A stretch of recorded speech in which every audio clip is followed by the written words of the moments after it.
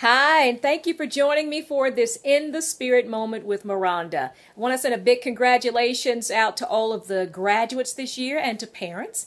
And I know starting this new chapter can be very difficult, whether you're going into college, the military, or you're going into the workforce. But congratulations to you, and we pray that you are successful in whatever you set out to do. I want to talk with parents and guardians really quickly. I'm a parent myself, and I realize, of course, that oftentimes we can work a lot at preparing our children for going to college, for starting careers, trying to make sure they have everything in place and do everything they're supposed to do.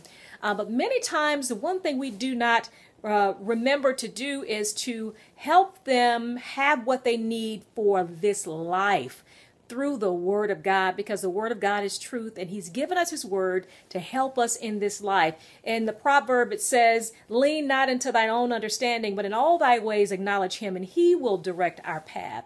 We're to do things in His strength, because if we are children of God, we have His Holy Spirit in us to help us get through this life.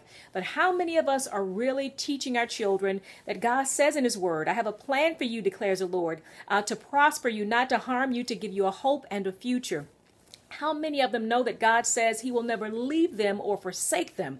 How many of them know what Jesus has said, that in this life you will have trials, but be of good cheer, I have overcome the world, that they have victory in Christ Jesus? But then there may be some who don't even know Christ as their Savior. Maybe some parents that don't even know Christ as their Savior. But praise the Lord, it's not too late, because in Romans 10:9 and 10 it says, if you confess with your mouth that Jesus is Lord and believe in your heart that God raised Him from the dead, you shall be saved.